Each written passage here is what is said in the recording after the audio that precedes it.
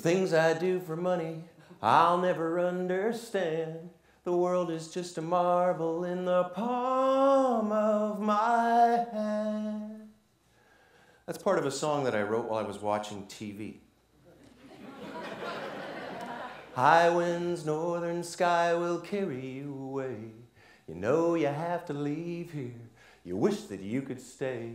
There's 4 directions on this map, but you're only going one way. Due south, that's the way I'm going, due south.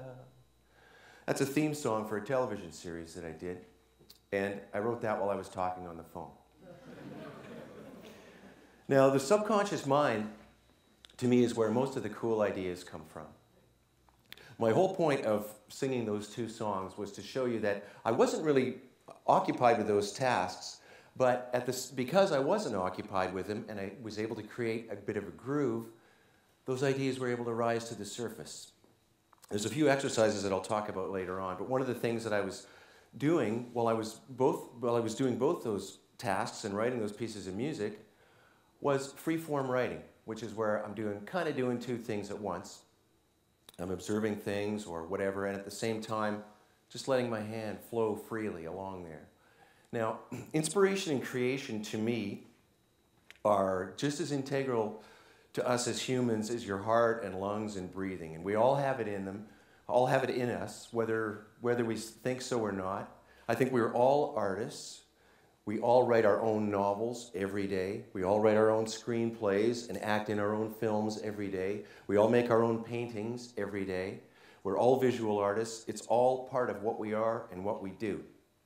And I think most of that's, the coolest ideas that exist within that world are in the subconscious, which is not the easiest thing to tap into. But today I'm going to talk about a couple things that I've done that work for me to help to be able to tap in there.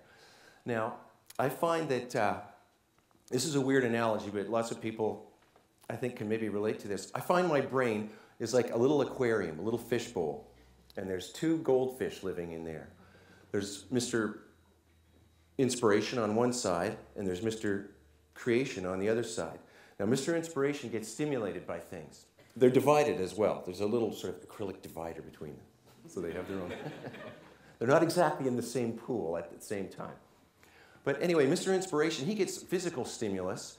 He gets sometimes shocked by things, and he doesn't know why. He doesn't know why they're there. Sometimes they just show up, and it gets him excited, and he's flipping around, and he's going, whoa, this is cool, this is cool. Mr. Creation, on the other side, he notices that, and he goes, I want some of that, whatever that is, whatever's going on there, I want it.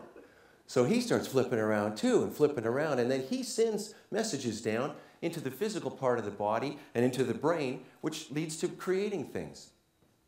Now, the thing is with the goldfish analogy is you need to know when the fish are jumping, when the fish are active.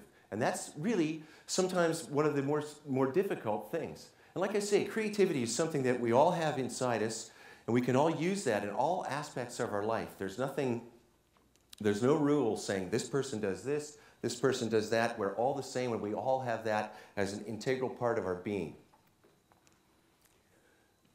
If I had to tell you a couple things about what I do, one of them is I write music for film and television.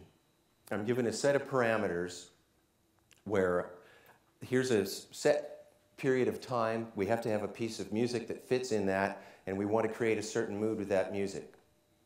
Now, my challenge is, as a music composer, to really be inspired and find something a little bit out of the ordinary, and something that doesn't really follow all the rules all the time necessarily. Now, granted, when I talk about mining this raw material from your subconscious, I'm taking for granted that there is a set of parameters that you've used before. There is a lot of work and practice and practical knowledge that's gone into this so that you can actually tap into this. What ends up happening is I have to find a way to mine that material. What I end up doing is creating a groove. I find that's the thing that works for me, and it works in so many parts of my life. If I start creating a groove, whatever that might be, and you can create a drum loop. I like to just do it in my head. I find that when I get overoccupied with existing pieces of music and existing grooves, it kind of takes me away and forces me somewhere else. When I create my own groove, all of a sudden I get into that zone where I start mining that thing that comes out of your subconscious that creates the cool ideas. Now the other thing I do mainly is songwriting. And a lot of that is co-writing with other people who I may not necessarily know. And what we have to do is create a theme from square one, sit down in a room and work on music together, put words and a beat and a melody together so that we can have something finished. And that's really what I ultimately get paid for sometimes. And I use it for all sorts of different purposes. So once again, the thing I have to do there is set a groove, get something going. And the other thing I like to do within both these things is to set a color. I like to think of music as a color. You can look at, no matter where you want to go with it or what angle you want to look at it, there are dark colors, light colors. And if you sit there and set the groove, it'll come to you. You just have to relax and let it go. Now there's 3 exercises that I found really useful for me doing this. And one of them, and I highly recommend this to everybody.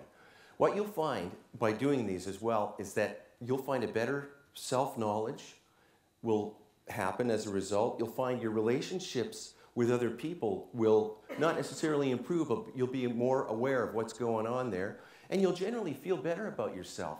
Your life will take on a little more meaning. Like I say, we're all artists. We have this inside us. The 3 things that I recommend, one of them is right before you go to sleep, write down your final thought or record it on a little tape recorder. Well, tape recorder. Perhaps a digital recorder.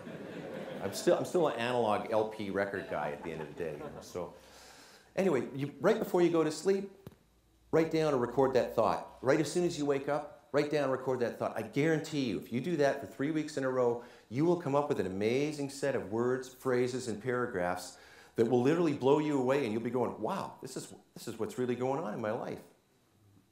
The other thing I really recommend is while you're driving or while you're walking, take out your iPod. Create your own groove, and don't be afraid to stop every once in a while and write down a word.